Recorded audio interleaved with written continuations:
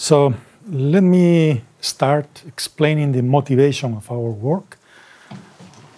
The use of organic radicals, in principle, our motivation is to use such molecules for spintronics. And why we are interested?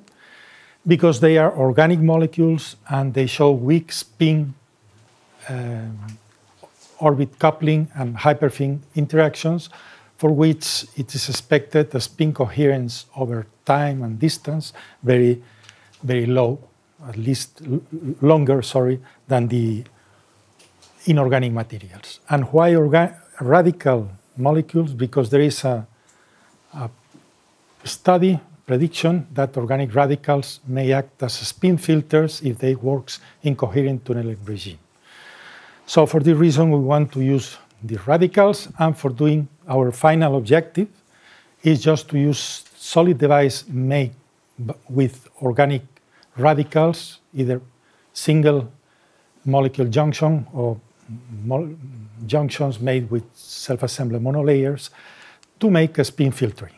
But before doing such an objective, long-term objective, we decided to study the transport through these junctions.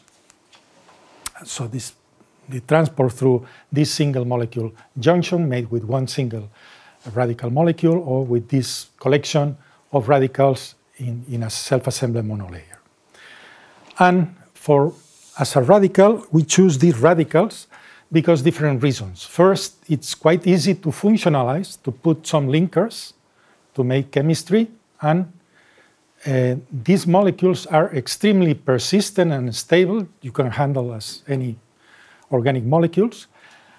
They have an additional interesting point that you can obtain a very, very similar molecule without a spin, like this H radical.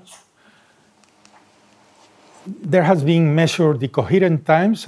This kind of molecule shows very large, long coherence times of more than 1 microsecond. And also because they have a propeller-like conformation, they are chiral, intrinsically chiral, and it's possible to separate the two enantiomers and work with these two enantiomers. So let me show the first example of the charge transport through one of these single radical molecules. For that, we synthesized these two molecules, the radical molecule ending with these two groups in order to link to gold leads, and also the equivalent non-radical molecule with hydrogen atom in the carbon instead of on pair electron here, in order to compare and to see what happens, which is the role of the radical in the transport. For doing such a study, we collaborate with Herre and Enrique Bursuri, and they use mechanically controlled break junctions and electron-migrated break junctions, as he explained it before. These are the conductance break traces of two radicals junctions, one in green and another in red, and you can see these plateaus corresponds to the molecule that it's in a different position, different extension, different deformations, and it is possible to measure for each of these conformations the differential conductance. Here are the differential conductance of 3 of these plateaus here, and you can see there is a background of the current of the differential conductance different, and overlapping with this, there is this zero bias anomaly, and that means that the transport here is through 2 different channels. One channel is very dependent, the background transport changes a lot with the stretching of the molecule, that is the deformation of the molecule, and the other channel is responsible of this zero bias anomaly, and it looks quite independent of the stretching of the molecule. And if we did exactly the same experiments with the non-radical molecule, we obtain these 3 traces in which you can see they also differential conductance, different values, but there is no zero bias. So that means that the radical character produces this zero bias anomaly. And to ascribe the nature of that, our colleagues did the experiments in electron-migrated break junctions, changing the temperature and changing the magnetic field, and ascribing this zero bias anomaly to a Kondo resonance because of the interaction of this unpaired electron with the current through the galls. And this is the Kondo temperature of these radicals is 3 Ks, and the onset of Kondo splitting is around 1.2 Tesla. So for explaining the results, we give the following explanation. So the conductance background is produced by a SUMO-assisted transport channel, and it is this SUMO orbital here. It's delocalized in the molecule, so it's quite sensitive to the deformation of the molecules, as theoretical calculations also demonstrate. And the other channel is assisted by the SOMO orbital, in which this orbital is mostly localized in the central carbon atom, and for this reason it's quite insensitive to the stretching of the molecule. So we did also similar study with other linkers, like in this case, instead of these thiophene groups in the two extremes as a linker, we use these alkene groups here, and because they also link to Gall surfaces, and this was the results of a comparison of the result. This is the result of the previous example of the radical with the thiophenes, and you can see here in 1D graph here, there is a spread of the conductance values. So the conductors are spread out, and this is a signature of a weaker gold sulfur bonds that it's not so well defined. By contrast, in this case, it is also the conductors are more localized instead of here, and so that means that this carbon atom gold, sigma gold carbon bonds, are more robust and have less variability of conductance values. And in this case also we detected a zero bias correlation for this particular molecule. Let's move on the transport of self-assembly monolayer junctions. This work was made in collaboration with Christian and Yuan Li in Singapore.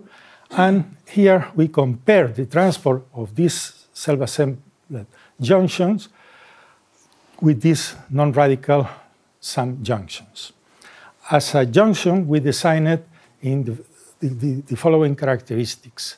So the head was one of the radicals, or the equivalent non-radical, connected to the gold surface by this long alkyl chain, because in that way the two heads are decoupled from the bottom electrode because of this long alkyl chains, and guarantees the same work function for both junctions. At the same time, this kind of linkers permits to change the distance of the head with respect to the gold, and also that since the two heads has almost similar contacts with the metal, the top contact metal, then the interactions are via van der Waals quite similar. So for this reason, it is possible to ascribe with the comparison of the transport of the two SAMs the role of the radical with respect to the non-radical. And we obtained the SAMs. We obtained 3 different SAMs, changing the number of carbon atoms of the linkers in order to get information of the transport, as you will see. By the typical way, we did the same with the non-radical. We obtained these 6 self-assembly monolayers, and then we characterized two different things that it's important if you want to compare the two families of junctions. One is the supramolecular structure that we did with angle-resolved XPS. With these experiments, we estimate that the molecular densities of the two different families are quite similar, of both, and also with angle-resolved XPS, with the sulfur spectra, we see that the molecules are, the thickness of the self-assembly monolayer can be estimated with this spectra and scales with the number of carbon atoms of the alkyl chain. So, and this also indicates that the molecules are standing up instead of flying down to the surface. So these and other techniques permits to say that both families, the radical and the non-radical SAMs, have the same supramolecular structure. But even more interesting is the electronic structural determination. For this, here is the UPS, which permits to have a look on the occupied levels that you can see here. This is the 3 UPS spectra of the radical SAMs that you see here, a band that corresponds to the SOMO orbital, and this to the HOMO, in this case, in the radical. In the non-radical SAM, it is only observed the HOMO one and not the SOMO, because this is the non-radical one. And for the non-occupied radicals, it was used the NEXAFs, in which you can see here the SUMO. This peak here corresponds to the SUMO orbital, and the other ones to the LUMO, and the SUMO is not observed in the non-radical, and the rest of the peaks here are similar in both. So with this information, it is possible to have energy diagrams of the frontier orbitals of both kind of SAMs. Here is the energies of the frontier orbital corresponding to the non-radical SAMs. That the most interesting point here is that the gap, the HOMO-LUMO gap, is almost 4 eV. By contrast, in the radical SAMs, the equivalent gap corresponds to the SOMO and SUMO, that is half the value. But even more important is that the gap between the SUMO and the Fermi level of the goal is 0.5 eV, as you will see, is responsible of a property of this. So for the measurements, it was used liquid E-gain in order to avoid deformations and as a soft electrode. And here is the charge transport measurements, the current densities of the radical in red and non-radical in black. So you can see here, in all cases, the radical is toward the current densities of the radicals are 2 orders of magnitudes higher than the non-radical ones, and at the same time, it is observed that the current density in both families decreases exponentially for larger chains, a fact that suggests that the charge transport mechanism is the coherent tunneling regime for both families of SAMs here, and we confirm this mechanism by temperature study of the current densities here. You can see are completely flat, so that means that it's a coherent tunneling mechanism, and according with that, this is the decay according with the distance, and these are the values. Here are the transport is through this coherent tunneling mechanism in both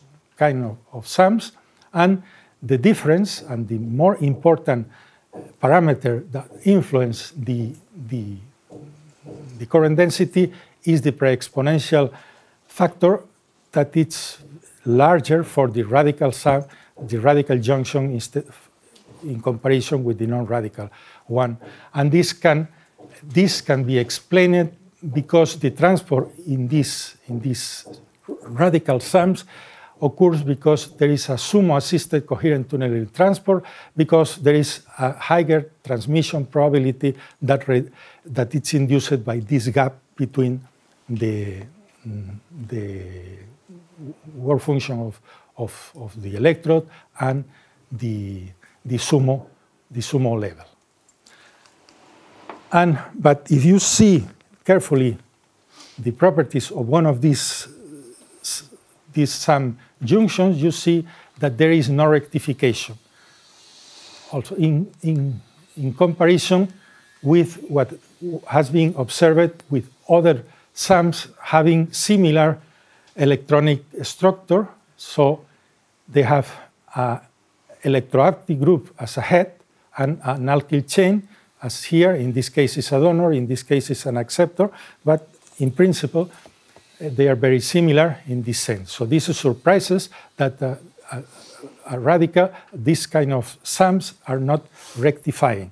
So what happened is, in these cases, this is an efficient transport of electrons in both senses, and we ask ourselves, is it possible to keep the efficient transport of these radicals, but killing the transport in one sense, or defavoring one of the transport, and while maintaining the other one larger.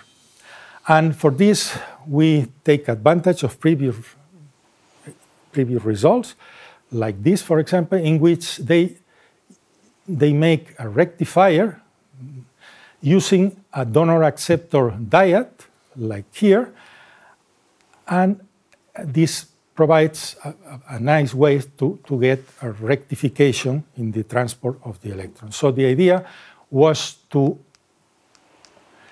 make a donor-acceptor dyad using the radicals as acceptor unit, and put here a donor unit coupled with this in order to get this donor-acceptor self-assembly monolayer.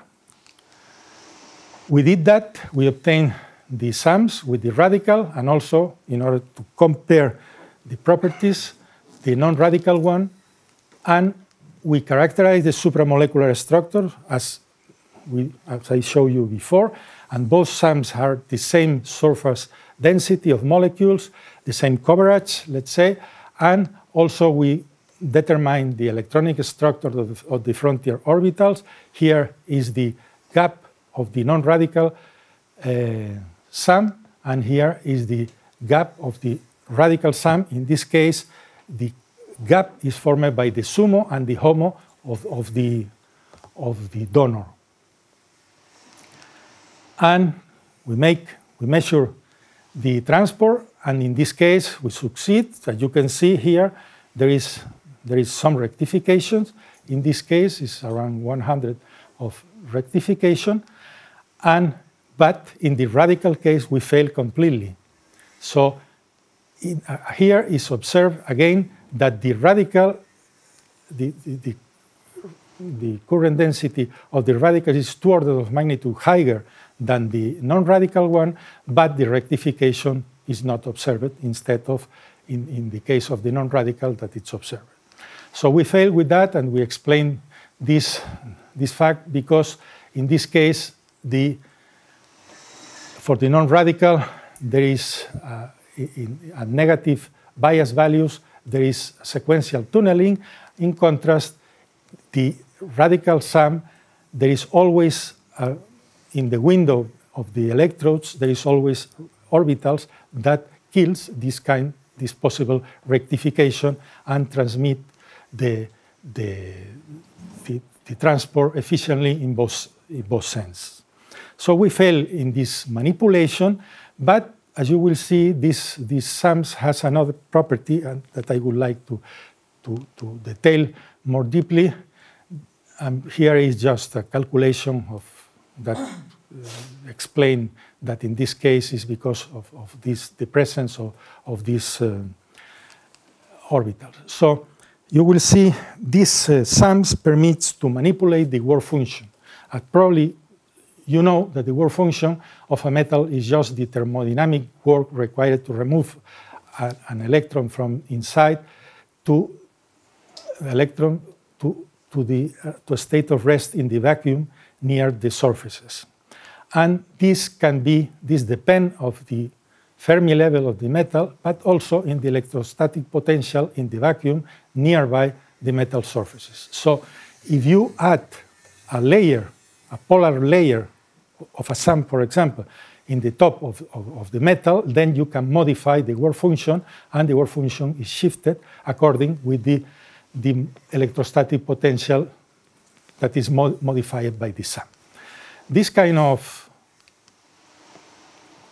manipulation of work function is important because the efficiency of many molecular electronic devices like OFETs, OPVs, and so are dictated by the charge injection barriers. So here is the Hall barrier that can be, and this is the barrier of the electrons that has between an electrode and organic layer, and this can be manipulated.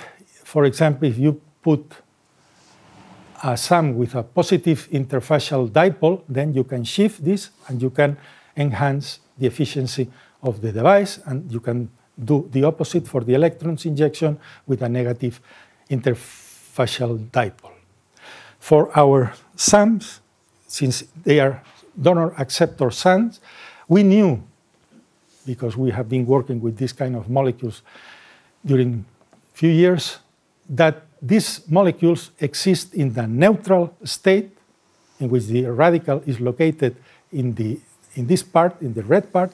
But if you irradiate, for example, or you change the solvent, then what happens is that you favor this sweeter ionic state, in which the electron is transferred from the donor to the acceptor.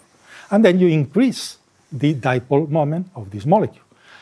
And this can be done just by irradiation, for example, at the near infrared, in which what you are doing is jumping the electron from this state to the sweeter ionic state, and this increases the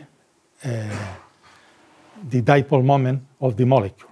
And this phenomena is not occurring in the non-radical derivatives similar to the radical one, because the non-radical head is not an acceptor.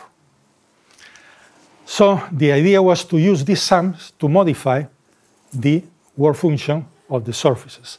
And this can be done, in principle, by irradiating the sum with the wavelength, the proper wavelength, because you will induce an increase of the dipole moment because of the formation, or part of the formation of this sweeter ionic state. And on the dark, you switch back to the neutral state.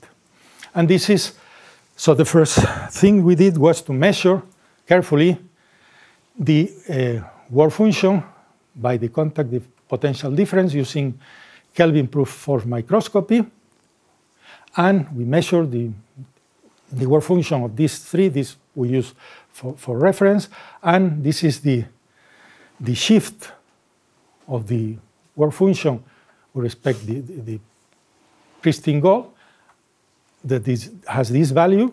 And in the case of the non-radical, has this value, it changed, and because of the presence of the dipole, and in the case of the radical, it also gives this, and these values are in complete agreement with the theoretical calculations because of the polarizability of the molecules and the depolarization effects that is very well known.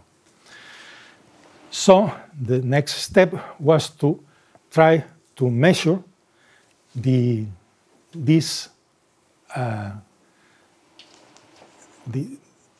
by using the electrical potential generated by the Kelvin-proof force microscopy.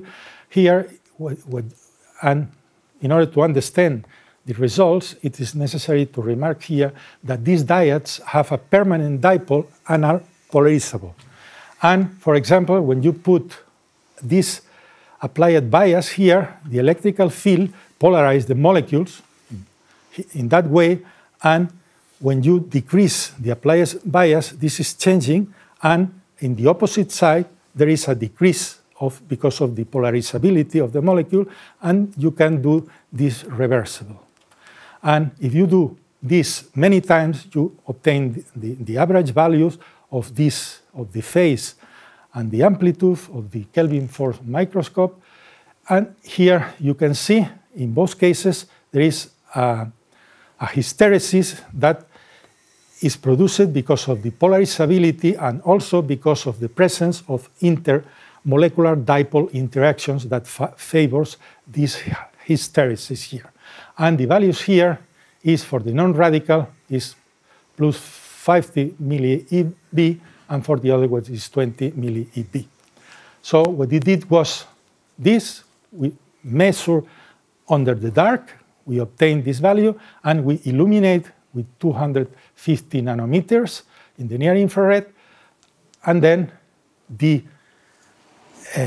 hysteresis is closed, and the value of the work function shift increases 1 order of magnitude from 20 to 200, and this is because of the increase of the favoring the zwitterionic state because of this, of the irradiation. And in the case of the non-radical, nothing happens with the same irradiation, so that means that the molecule remains the same and there is no change. So in order to confirm if this, to know if this switchability is reversible, we did this several times with the same kind of measurements, and you can see here in the dark you have this value. When you illuminate, you have a higher value. You close, and at least it's quite reversible in few cycles. And why this is interesting, this switchability, this reversible, because this could be a way to modify reversible and to make photo-switchable work functions using the radical that could be used for favoring the barrier, for decreasing the barrier of the electron transport.